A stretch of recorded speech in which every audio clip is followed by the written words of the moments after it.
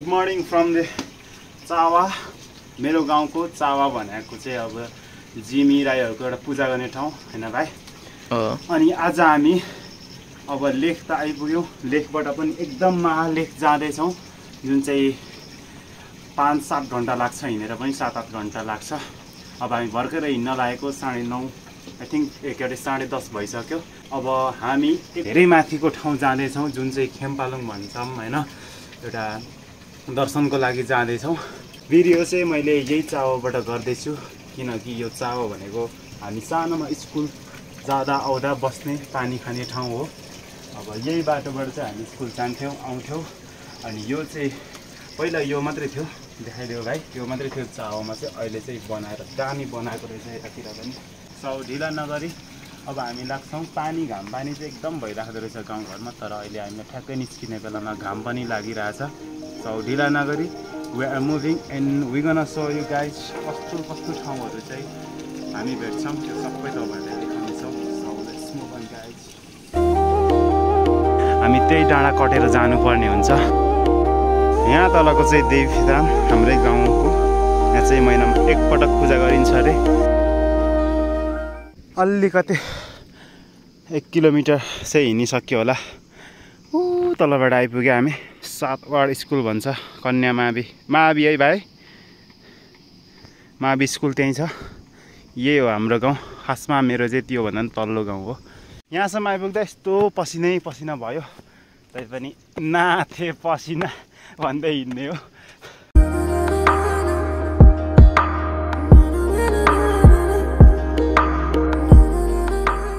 अहिले चाहिँ हामी बस्थला भन्ने ठाउँमा। दाजु यो के अरे खेम्पालुङ जाने बाटो यतैबाट हो? हुन्छ दाजु।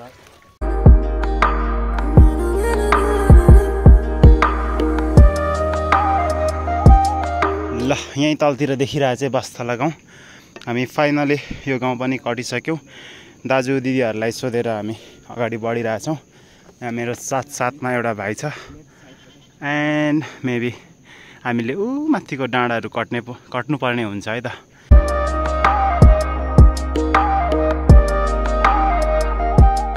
यहाँ पर देखिएको गाउँलाई चाहिँ प्लेमाटार भन्छ अरे। यो बस्थलाभन्दा अलि माथिल्लो देब्रे साइडको गाउँ। यहाँ चाहिँ 2टा बाटो रहेछ, लाइक टी आकारको। तलतिरबाट आउँदा गइकन मुभ यता वाइट बाटो।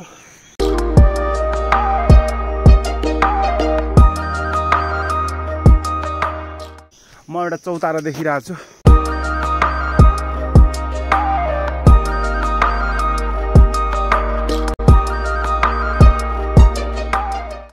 लट्ठी नै मेरो सहारा भएको छ। अब मासतिर गएर जुकाको आक्रमणमा त परिन्छ नै होला। वी हेभ प्रिपेयर अबाउट त्यो पनि, तर यहाँसम्म चाहिँ राम्रै बाटो आइरहेछौँ। जङ्गलको बिचमा आएर बाटो पनि सकियो। अब यहाँ पर के को पोखरी देखिरहेछ। अनि यो सायद यो मन्दिर अथवा देवी थान जस्तो होला।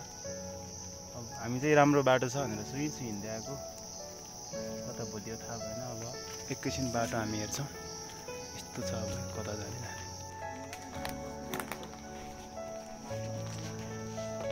छैन होला हौ भाइ। यो त पोखरीसम्म जाने बाटो जस्तो मात्रै छ त।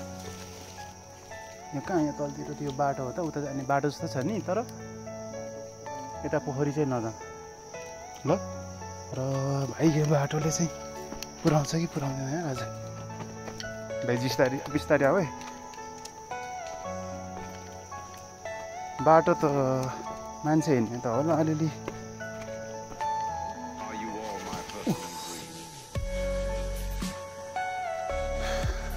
यहाँदेखि उता त मान्छे हिँडेको अलिअलि।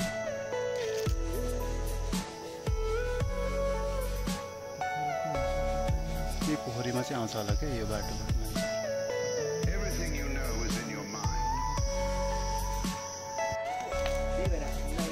बोलाएको राइट वेबाट पनि सोच्नुपर्छ नि त होइन दाजुभाइ। यस्तो ठाउँ नपाएर यस्तो बाटोमा आइपुग्यौँ। अनि हामी चाहिँ फोन गरेर फर्किँदैछौँ, अर्कै रहेछ बाटो। वेट गर है भाइ। अघि यो माथिबाट हामी जङ्गलबाट देखिएको पोखरी चाहिँ यही ढुङ्गाको डाँडामा पवित्र पोखरी रहेछ। मलाई अलि हल्ला गर्न पनि उचित लागेन यतातिर। अति ठुलो ढुङ्गा छ अनि परसम्म लगभग 100 मिटरसम्मको होला, 50-60 मिटरसम्मको होला यसको लम्बाइ चाहिँ। हामी बाटो बिर्सेर फर्केका थियौँ त्यही बाटो जाने भनेर, तर हामी यो पोखरी एकछिन हेरेर जाऊँ न भन्दा चाहिँ यताबाट नि बाटो गाउँतिर झर्छ कि जस्तो देखियो। So we are having back यताबाट।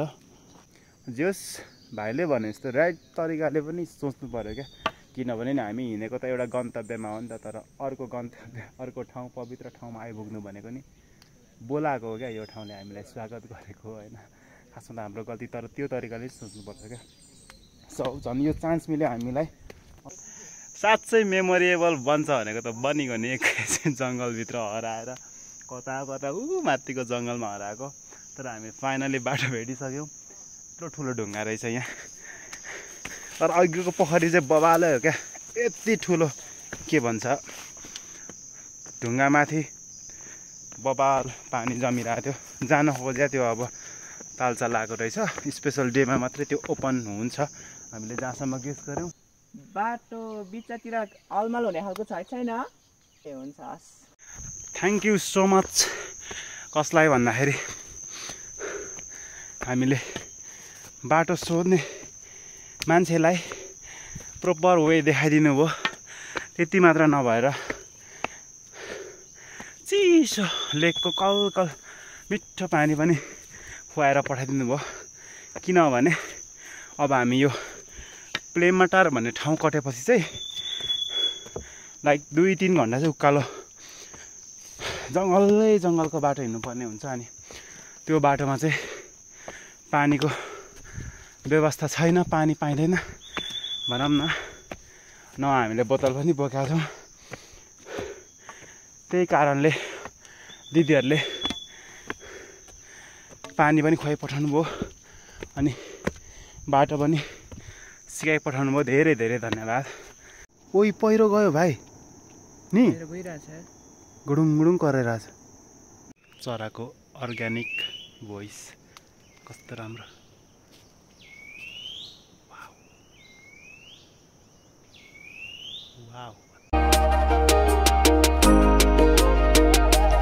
लगभग 45 मिनट हिँडिसकेपछि अलिकति तेर्सो बाटो चाहिँ हामीले भेट्टा छौँ। अब कहाँसम्म चाहिँ कति तेर्सो बाटो छ थाहा छैन। यस्तो जङ्गलहरू छिर्दै जानुपर्ने छ।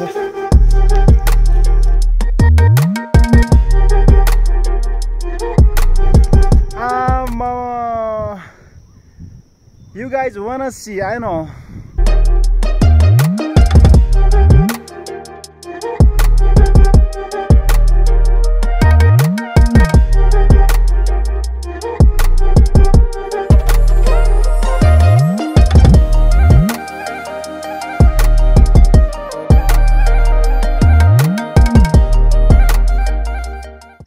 यस्तो दामी भिड छ यहाँ मुनि सिधै तल।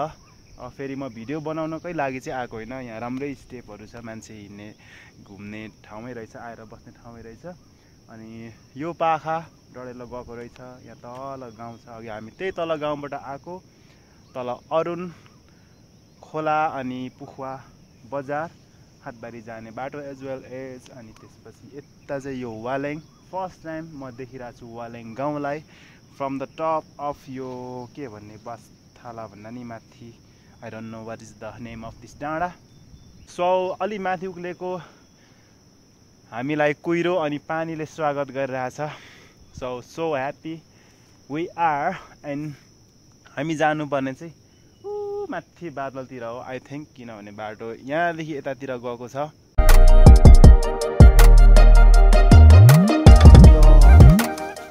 बाटो यस्तो छ बाटो चाहिँ। अब यहाँदेखि तल भने के हुन्छ। अनि यो ओह्रालै झरिरहेछ बाटो चाहिँ। सम टाइम कन्फ्युज लाग्छ क्या। के यो डान्स गरेको जस्तो हिँडाइ भइरहेछ त जङ्गलको बिच। वाउ कस्तो जङ्गल बाटो छ नि त। हामी डराउँदैन नि, यस्तो बाटो त एक्लै हिँडिन्थ्यो once upon a time. but again I'm getting chance to walk this kind of बाटो किनभने छ नि त एउटा मनमा अब यति दुःख गरेर त्यस्तो ठाउँमा जानु भनेको चाहिँ एउटा मनमा उद्देश्य नै राखेर हिँडेको हुन्छ कि एकछिनै बाटोमा मैले एउटा चीज देखेँ एकछिनै यो भर्खरै बनकुखुराले कोटाएको होला आई डोन्ट नो बनकुखुरा के हो यो ताजा ताजा पाइला देखेर मैले देखाइदिएको वाउ यस्तो सुनसान ठाउँमा आइपुग्यो हौ चराको आवाज मात्रै सुनिन्छ त केही सुनिदैन माथि यत्रो यत्रो रुख छ त्यो पनि कालो कालो जङ्गल त झन् अँध्यारो अँध्यारो हुँदै जाँदैछ वाउ कस्तो डर लाग्दो कालो ओडारो केही पनि देखिँदैन त पुरै अन्धकार यस्तोमा मेरो जुत्ता चिप्लिन्छ बिचमा हानेन कता यता धेरै गयो भने यता जानु पर्ने हैन उतै गरे रे हामी फेरि बाटो कन्फ्युज अब यहाँनिर आएर चाहिँ हामी यताबाट आएको कि अब यहाँबाट माथितिर जाने पनि बाटो छ अनि फेरि यतातिर पनि बाटो छ अब कहाँ जाने अगेन कन्फ्युज तपाईँहरूलाई लाग्ला यस्ता ठाउँै थाहा नभएको चाहिँ के हिँड्ने भन्दा होइन हिँड्ने ठाउँ चाहिँ यस्तै नै हो मान्छे सोध्नु मान्छे छैन जङ्गलको बिचमा हामी अन्दाज गरेर नै हिँड्नुपर्ने हुन्छ हामी कहाँ उतै राइट नै लाग्ने हो त राइट लागौँ न जे परे पर्छ केटाहरू लाग्यो अघि त्यस्तो ठाउँमा त हामी पुगेर फर्क्यौँ भने फर्किनु पर्यो भने फेरि फर्किउँला नि वाउ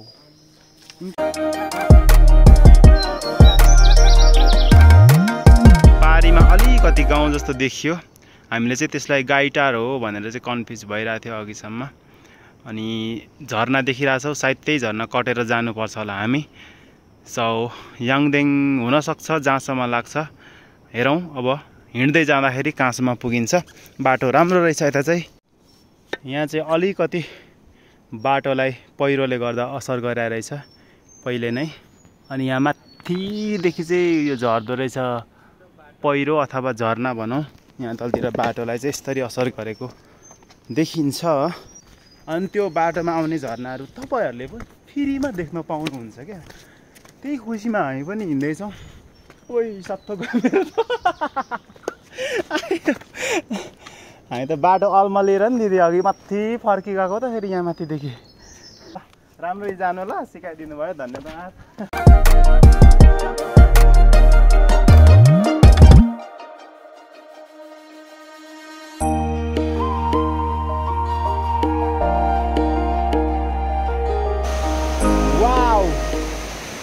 हामी आइपुग्यौँ दामी सानो सानो झरनानिर सो यस्तो ओ के हो बब्बाल छ त भाइ वाउ न सानो सानो अति दामी ठाउँ ये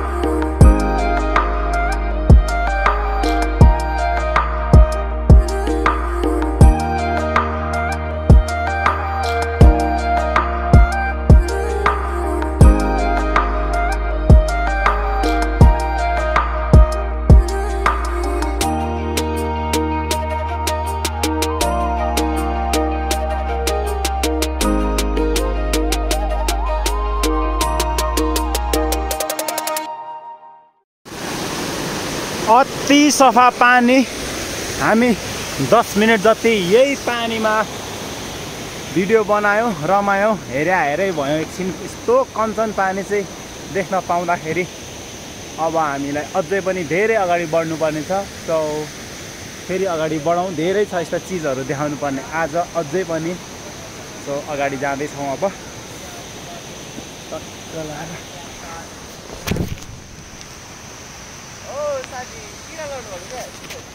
MIOK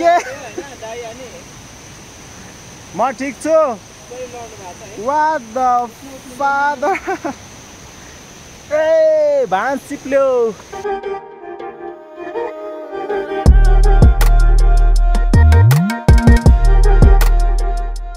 ल जङ्गलहरू धेरै पार गर्दै हामी यो याङदेन भन्ने ठाउँ नजिकै आइसकेका छौँ। अब गाउँ बस्ती पनि देखिँदैछ। अब यस्तो पुल चाहिँ गाउँघरमा एकदम प्रख्यात छ, किनभने अब हिउँदोमा पानी हुँदैन, नर्मली त्यहीँबाट हिँडिहालिन्छ। बर्खाको समयमा चाहिँ ठुलो भेल आउँछ, अनि त्यही भएर यो पुलको मद्दतद्वारा चाहिँ पार गरिन्छ।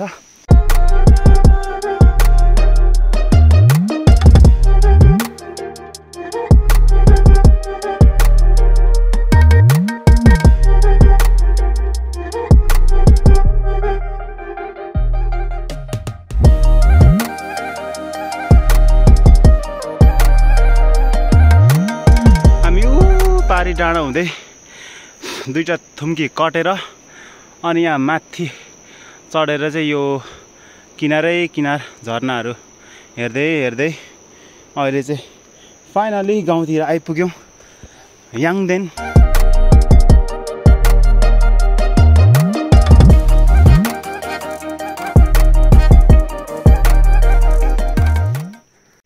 हामी ठ्याक्कै अहिले यो श्री सिंहदेवी आधारभूत विद्यालय सिलिचौङ गाउँपालिका 5 याङदेनमा छौँ।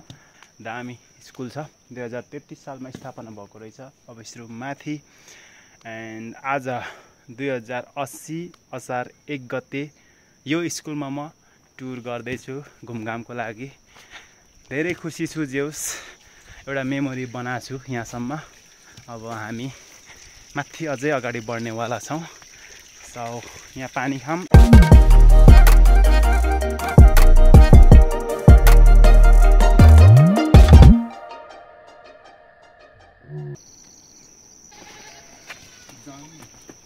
याङदेनलाई छोड्दै हामी गौँथला भन्ने डाँडालाई पछ्याउँदैछौँ।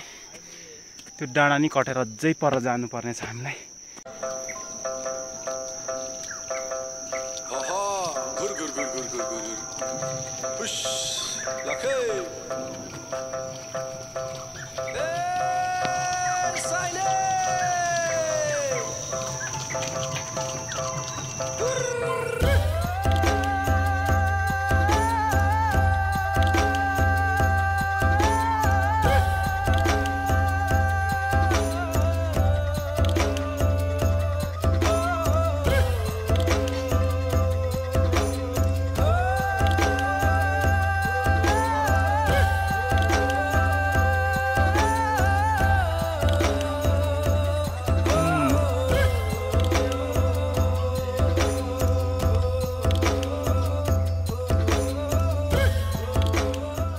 हामी याङदेन कटिसक्यौँ, डाँडा अनि सानो गाउँलाई पनि छोडिसक्यौँ। अब हामी पुग्नु पर्ने गौँथला भनेको चाहिँ लाग्छ त्यही नै हो, जहाँसम्म त्यही नै हो पक्कै पनि।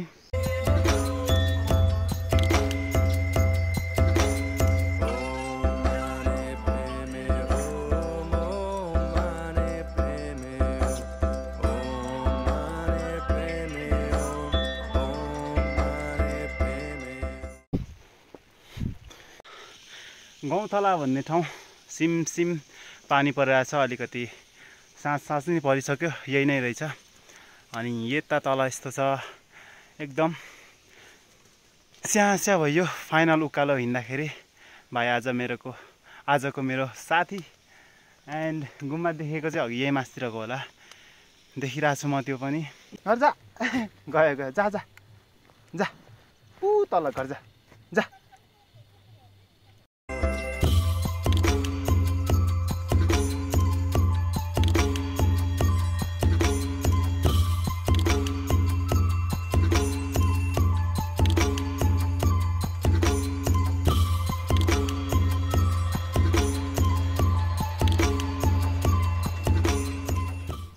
अब चाहिँ रात पनि पर्यो, हामीले गौँथलाको गाउँ कटेर गुम्बामा आयौँ। अब तपाईँहरूसँग नि बिदा माग्ने बेला भयो, किनकि हामीलाई अब अलि छिटो जानुपर्ने छ। अब आधा घन्टा मात्रै लाग्छ हामी पुग्नुपर्ने ठाउँ चाहिँ। सो धेरै धेरै धन्यवाद मसँग यति लामो यात्रा हैन गरिदिनु भएकोमा।